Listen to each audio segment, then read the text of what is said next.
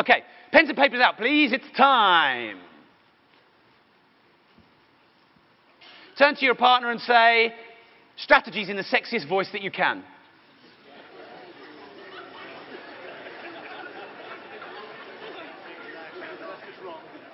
You know when Andy was talking about the lover, and you know when Chris came up and did his lover, I'm feeling that energy again. Oh, yes. So, we're now above the footings and we're in the top of the foundations. By the way, if you don't have the foundations, you don't have a business. Mark always goes on about fundamentals. Fundamentals, Rob. It's all about fundamentals. Get the basics right, do them over and over, you'll be successful. Even though he sounds like quite a technical person, basics, fundamentals, do them right, keep doing them, repeat them, repeat them, repeat them, repeat them. But that's boring, Rob. Exactly, repeat them, repeat them, repeat them. And so many people get too creative and too all over the place to get the fundamentals right. So, the first thing you need to do, and need to know, as an investor, especially if you've got less than 10, is there are lots of properties that you could buy that are shit. And there's a certain amount of properties, less than, probably only about 10% of how many properties that there are, that are good. And I want to help give you the model to find the best ones. And the model is the reason model. So if you want to remember it as a model, these are the reasons not to buy. And R stands for run down. If you buy anything that's a bit of a shed, if it's got structural defects, or you've got to move things around, or it's slipping down a hill because it's got subsidence or subsidence. They're two different things. The accountants will tell me the difference. Then it's run down. If it needs a lick of paint or it needs a bit of love, it's a refurb. Refurb's opportunity, run down, problems. Unless you're a structural engineer in the room, in which case you can monetize that skill. But if you're not, you probably won't. So that's R. What's the word, guys? R. Someone said R, that's the word. I think I'll go over this side. Just watch John. What's the word? What's the word? Run down. Okay, great. We're going to go over these at the end because I want you to memorize them. E is expensive. What's the word? Expensive. So if you buy anything that's too high-end or too expensive, the rent will be lower than the mortgage or not high enough to give you a cash flow, and you'd have bought a liability, not an asset. So it's very important to find that sweet spot of the highest rent to the lowest value. People always say to me, Rob, why do you buy such low-end sheds? Drop boxes, as Mark calls them. We pay 50 grand for most of our houses, or 55, or maybe 60 at the top end. Why? Because the rents are 550, and you can pay double for a house in another area, and the rents are still 550. So you get twice the bang for your buck. It's really important. There's a sweet spot in your area where you live. And on our Goldmine training, you can find that sweet spot. There's a total sweet spot. People say to me, oh, well, there's none of them in my area because I live in London. Well, I was talking to Bob, and he was talking about certain areas of London that are really growing, where his daughters want to live. I'll give you 3 areas right now in London that I know for a fact yield very well. I can remember 2 of them. Plumstead and Thamesmead, I know for a fact. Mark will give you 3 or 4 more. No, for a fact. East Side, growing, developing, and yield really well. If you go to other areas that have already grown and developed, you're not getting the benefit. The people 10 years ago got the benefit. So there's always an excuse that can be overcome. A is abroad. What's the word? Abroad. Oh, that was really good. What's the word? Abroad. What's the word? Abroad. What's the word? It didn't get any better. I think I'll just give up. Abroad. So if you buy a property in Bulgaria, you think you're getting a 30% discount, you pay 50,000 euros for it. 7 years later, you sell it for 20,000 euros. You had it rented out as an average 2 weeks of the year. You're paying the mortgage anyway. You have to go to the solicitor every 3 months, and they have to translate all the contracts, and you pay 90, 150, 200. You have to go out there 2 or 3 times to sort out all the problems. In the 2 weeks of the year rent you did get, the letting agents took all that money. Is that a good deal? No. That was Mark's first deal. And it was really interesting what Mark said to me, because I was taking the piss out of him a bit. Because the last year, because it was just before I got into business with him, and it was his worst deal, so I thought I got away with that one. I learned from him. Let him make the mistakes. And the last year, he rented it out for about 10 days. And that 10 days was when I went skiing in it. And I didn't pay him any rent. So officially, in the last year, he rented it out for 0 days or months or weeks. He sold it. He'd lost about 40 or 50,000 euro plus all other bits. And I said to me, geez, Mark, that must have been painful. And he said, well, yeah. But I actually feel brilliant now. It's a bit like the ex-girlfriend I had that I should have dumped 3 years ago and just stayed with her. It was a noose around my neck. I finally made the decision. I got rid of it. And that's my entrance fee. I thought it was a really smart way of looking at it. None of you can come into this business or grow without earning the right to be in this business. Roland's been in film for a long, long time. He didn't just pick up a camera and all of a sudden earned what he earned in his best year. He had to go through college and study and earn the right. Now the things work and the systems work. Property is no different. Yes, you can get rich a lot quicker, but you've got to earn the right. But no one in filmmaking, I don't believe, or any other, being a heart surgeon, you can't go on a course for $2,000 at an event like this, learn how to be a heart surgeon for 2 days, get the year's follow-up support, and then you can go and make a load of money. But you genuinely can in this business.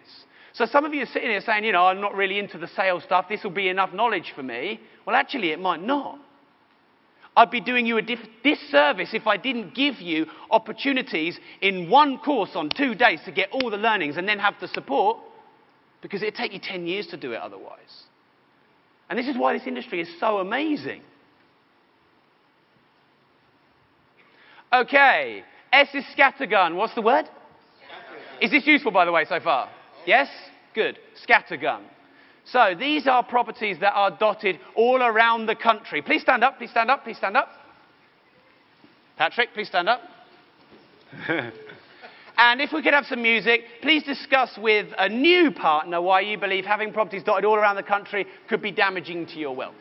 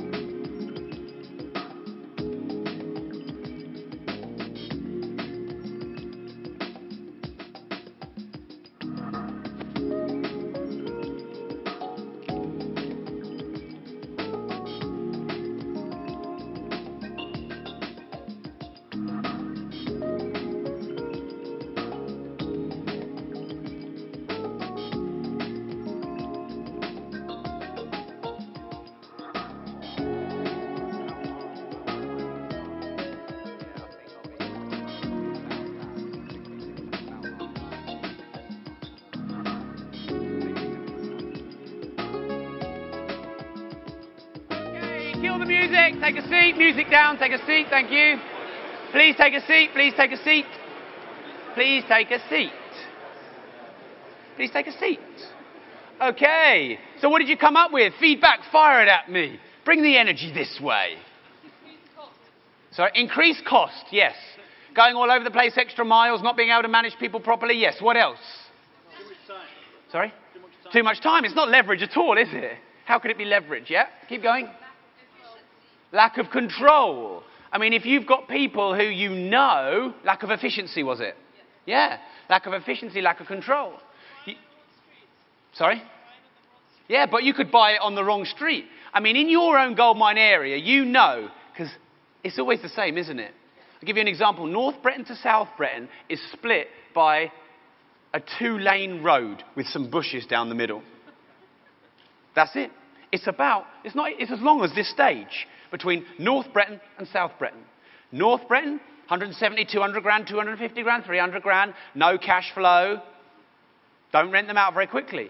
Walk over the road, be careful. Climb over the bushes, be careful. Get to the other side, 50 grand shitholes renting out with £200 net cash flow per month profit with 115,000 people waiting for one. That much difference. How do you know that if you live in Lincoln, in Liverpool? How do you know that? And by the way, I'm not standing here saying, yeah, the Reason model, designed by Rob Moore. Okay, we designed the Reason model, but all of the things in it are our painful mistakes that we made that cost us money, that you leverage and that we learn from.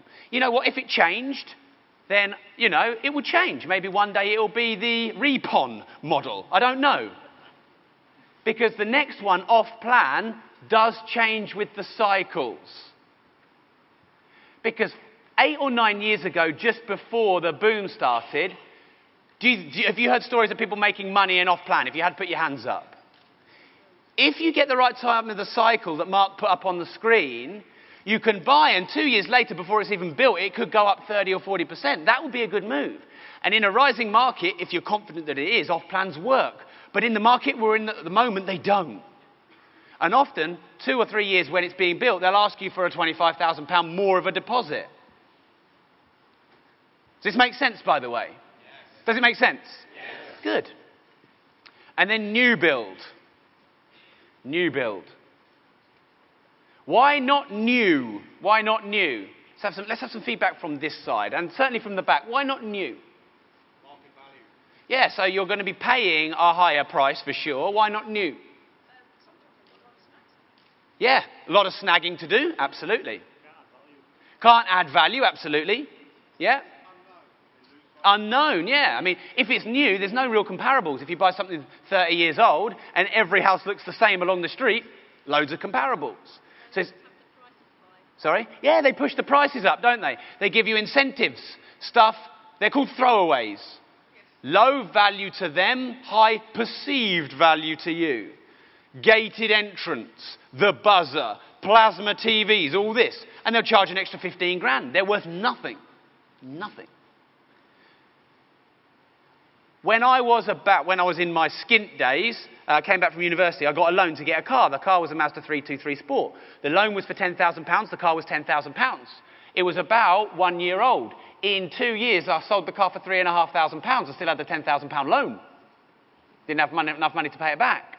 Mark taught me that if you buy a car 4 or 5 years into its 6 or 7 year cycle before it then brings out the new model of car, all the sheen and the shine is taken off. Like a Jag, if you buy a 5-year-old Jag, but it's still the new model, it looks exactly the same if it hasn't had a facelift. 5 years on, you put a private plate, no one knows the difference, and you pay 15 grand for a 100 grand Jag. And then what Mark does is sell it just before the new model comes out, because as soon as the new model comes out, the price drops even more. And that's what happens with new or old property. You buy 30 or 40-year-old properties, 1960s, 1970s, ex-development corporation, write all those things down that I've just said really fast. It's the same thing. You buy something new, you're buying a 100 grand Merc, but when you sell it, you get the same thing. Really important. And by the way, if you want to completely cock it all up, do what Mark did. And he bought an overseas off-plan new build that was really expensive. Let's all mark at last expense. Yes, let's do that. Okay. So that's the reason model. Has everyone got it? I promise you, if you make any mistakes and the building falls down, it's probably because this foundation wasn't strong enough. And then 99 out of 100 deals that you look at that aren't performing as well will just be because they didn't fit that model. Okay, we've got a brand new model for you. A brand new model. And this is the model for finding your goldmine area. Who likes the idea of being top dog investor in your local area? Who likes the idea of staying local and getting the best deals rather than having to travel too far? Okay, great. So this is the model that helps you do that specifically. And it's called castled. Why castle? Because you're building your own castle. So why reason? Because it's the reason not to. Why castle? Because you're building your own castle, your fortress. But it didn't fit with fortress, so it had to be castled. The anagram finders are really good for this kind of thing that I've been creating. Okay, so the first is cash flow. If it doesn't cash flow, turn it on, pass it on. But it's got a lot of equity, pass it on. If it's got a lot of equity, flip it. Don't keep it if it doesn't pump money in. Now, by the way, some deals you have to set up to cash flow because you have to put a bit of money in up front. Showed you 2 deals from Fran and Jane.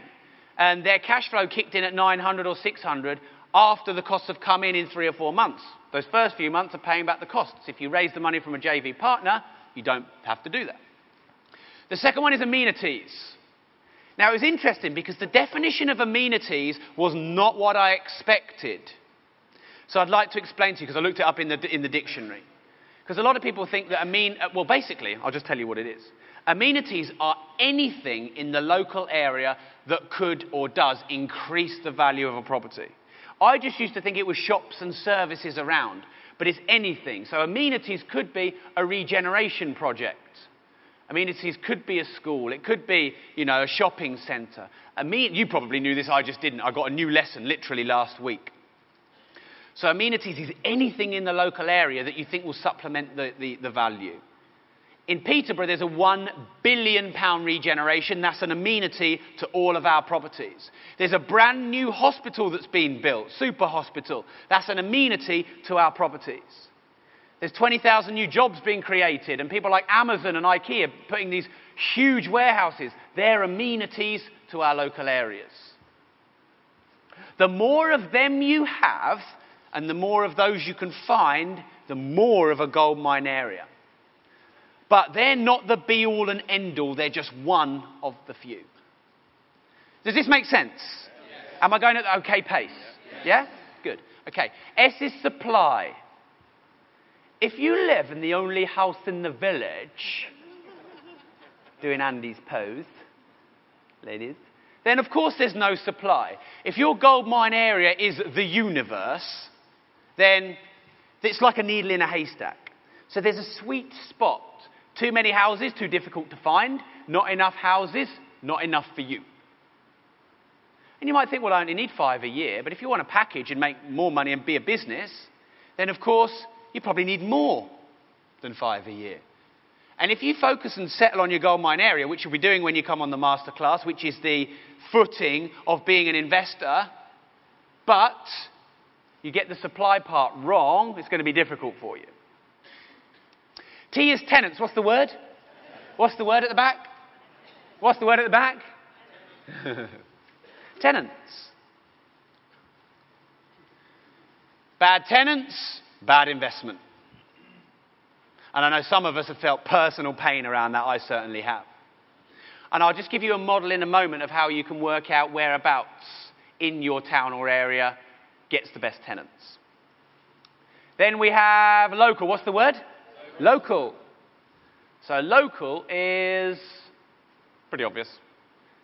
I had someone asking me about the multi-let without the sweat, and they live quite rurally. If you live quite rurally, then you need to find your closest area to you where this model works. It doesn't work in the middle of a field with no houses. And if you live on a street and there's 3 or 4 houses and 12 miles away is the nearest town, that's probably where your goldmine area is. 95 out of 100 people who've done our masterclass and they've done our specific goldmine area training on day 4 have found a goldmine area within 15 miles of where they live. 9.5 out of 10. 1.5 out of 10, 95 out of 100, however it works out, have had to go more than 15 miles away to find their goldmine area. Jill is one of those. She lives in Berkshire, invests in Nottingham. But the goldmine area doesn't have to be where you sit. It's obviously better, and 9.5 out of 10 of you will get that. More importantly, it's that they're all in the same place that you know and manage, and you become the don of. And then E is existing. What's the word? Existing. Existing. Existing means it's not new. And then D is discounts. If you're not buying it cheap, you're not buying assets. You make your money when you buy. And that's the castled model. So again, you have now, I believe, and I know we've put it into 2 words, so it might seem quite simple, but it used to take me literally about 3/4 of a day to articulate what I've just taught to you in the last 20 or 25 minutes. Because we've managed to modularize it into these reason and castled model. So, quick test. R stands for run down. E stands for expensive. A stands for abroad. S stands for scattergun. O stands for off-plan. And N stands for new build. Castled. This is, by the way, a test for me to see if my content is sticking in your brains. And if you don't know any of them, I have to go and make a new word. C stands for cash flow. Ah, everyone knew that one. A stands for amenities. S stands for supply. T stands for tenants. L stands for local. E stands for existing. And D stands for discounts. Burn it in your brain, my good friends. Burn it in your brain. I could finish right now and that would be all you need to build a successful portfolio from the foundations up. But I do have more for you. Who would like more? Great, okay. Right, so Bronx Manhattan then. So, yeah, Rob, this is really good. I'm getting into the nuts and bolts. But how do I actually know specifically where that sweet spot is in my area, you know, specifically? So, our Goldmine area training will give you everything you need. Essentially, we'll be spending about a third to half of a day with you, one-to-one, on a laptop, going through the Rightmove and other house search engines and the different types of websites that you need to find, which give you postcode finders to how to find all the properties and compare the two and find the spread. That is essentially doing what this is. So here is Manhattan. So, you know, it's all Versace and Gucci. And then over here, we've got the Bronx, where everyone's popping caps in each other's asses and shooting up the crack. Anywhere in between is your Goldmine area. Shoot up the crack, no dice. Too posh, no dice. So I'm going to come out of Trump Towers with my Versace bag, and I'm going to start walking through New York, through the districts, and you're going to stop me when you think you're at the Goldmine area.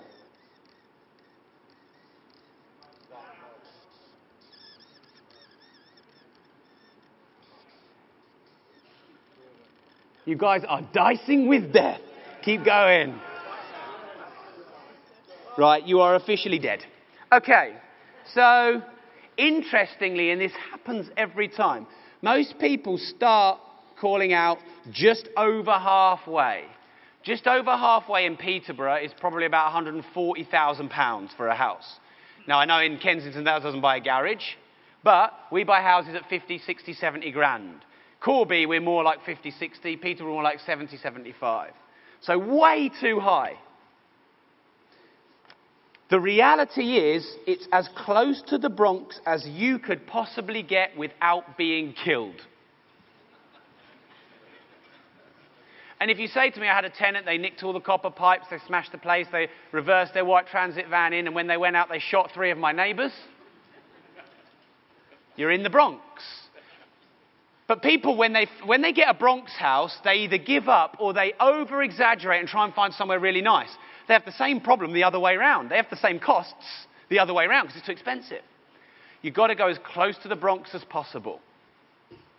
Very important.